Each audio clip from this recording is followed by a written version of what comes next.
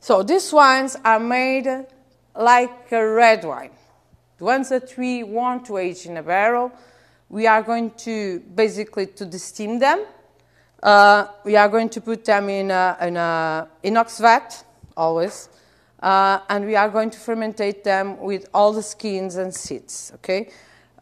We have these tanks with a mechanical fit that makes sure that the skins, or most of them, are always in contact with the must, so we can extract better all the components.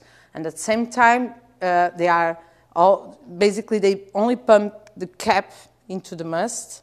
They don't go until the end, so to make sure that they are not going to crush the seeds and extract all the hard tannins that you can have there, okay?